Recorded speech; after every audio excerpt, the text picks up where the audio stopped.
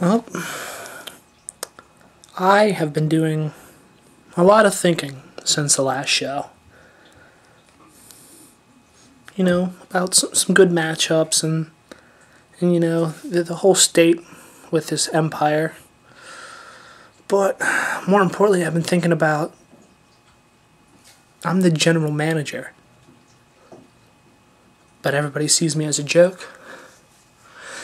I think it's about time to stop messing around and get things done for the sake of 3BW. Well, so, Cody, Troy, last show I let you do your little talk show. You know, you thought it was going to be so funny to make fun of everybody else in this, but kind of blew up in your face. You know? Ah! He's having a heart attack. You're gross. What destroyed is it? Tables match. Yo, my legs, careful, I have little tree-trunk legs. I've held the fucking Survivor title for over a year now. Over a year. And nobody has touched it. Record book, baby. When you were born, it didn't matter. She wanted a second, better son.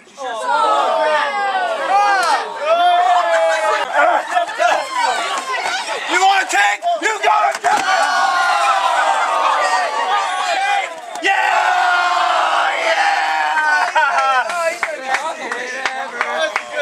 How about this?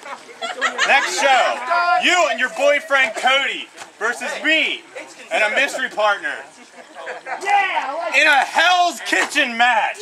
Best show ever. You know? Troy, you invited your brother TJ on and he pretty much embarrassed you. And now he has challenged you and Cody to put up the tag titles in a Hell's Kitchen match. Wait until you meet TJ's tag partner. I've been doing more than just thinking as well. You could perhaps call it investing. This show, I have an announcement that will shock 3BW right down to its foundations. You have to be there to believe it. Alright, but enough about me. Well, there's something new we're going to try out here in 3BW. It gives someone a chance to get a world heavyweight title shot anytime they want and pretty much anywhere they want. How will we pull this off, you ask?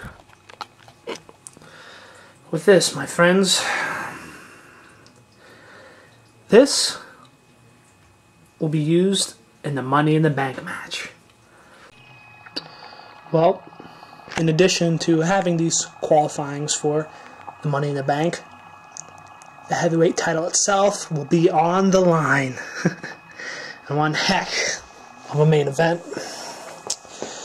You see, there have been many sides to 3BW as of late. One side is led by the catalyst of this whole thing, Craze, your champion.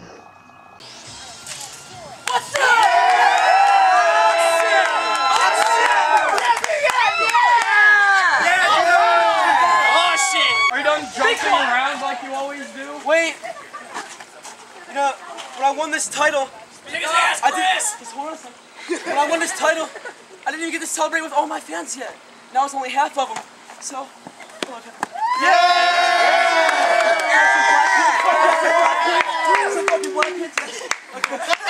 And on the other side is Craze's ex-best friend, the man who betrayed him. And pretty much now the face of the Empire, the California wild card, Zach Stamball. These people don't deserve a champ like me. I am the best wrestler in this company. You are not the best. You suck. Bullshit. You're kind of bad. he didn't get the job done against Troy. I beat him in the cage match. You know what? If you want to tell a shot, let's just go right now. Come on. Let's just go right now. No. Who wants to tell him that? Oh! That's it, baby. Let me hear it.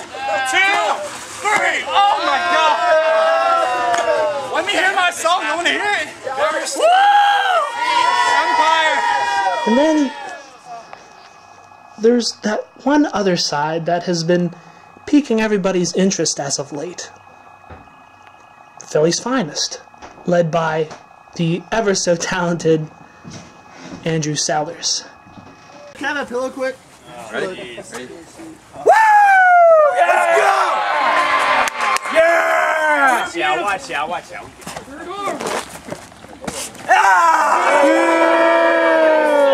Get farted on! Tell her that.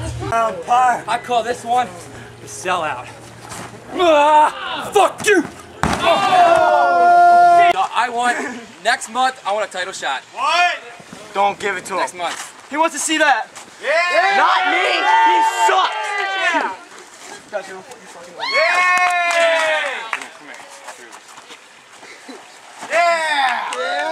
Well, the title is going to be on the line in a tables, ladders, and chairs match. A three-way dance between Stamball, Craze, and Andrew. I think in the future people are going to look back on this match and say that it was the deciding factor of 3BW, of its entire future and its legacy. I'd be inclined to agree with him.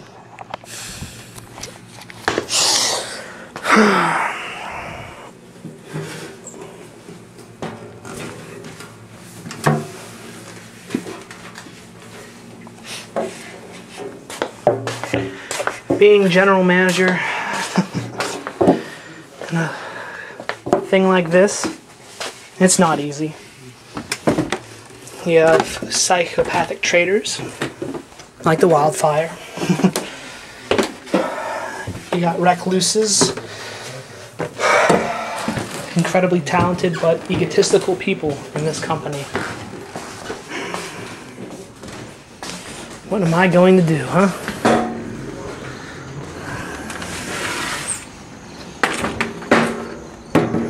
Not quite sure yet.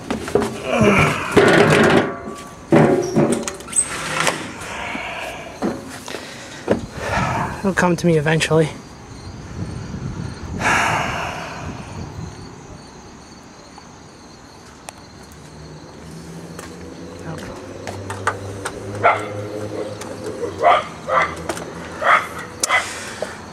You see, when worlds collide, you always have to be prepared for the aftershock.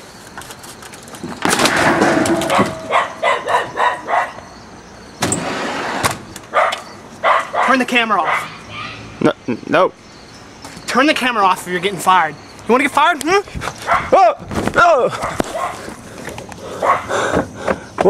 What the fuck?